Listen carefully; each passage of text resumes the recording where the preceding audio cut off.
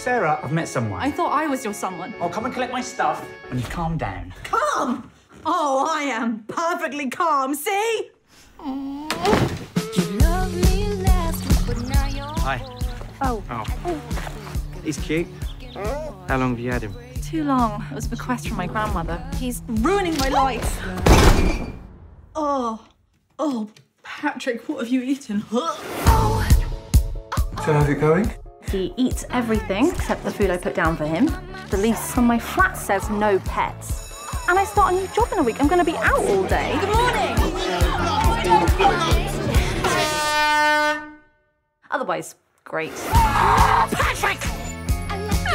I'm betting you'll have disciplinary problems with Miss Francis. You don't know anything about me or my teaching methods.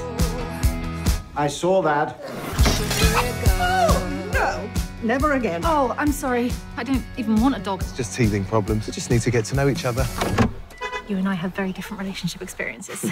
Don't give up on him too easily. He's quite a cute little fella, really.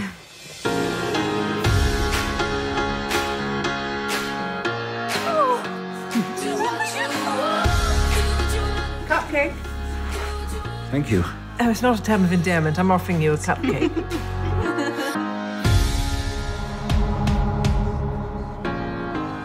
Sorry. Don't worry.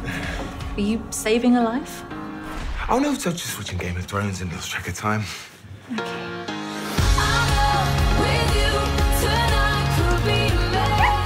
Morning, Sarah.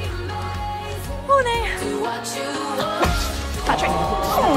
Are you ready for the 5K run, Miss Francis? Getting there. Big mistake.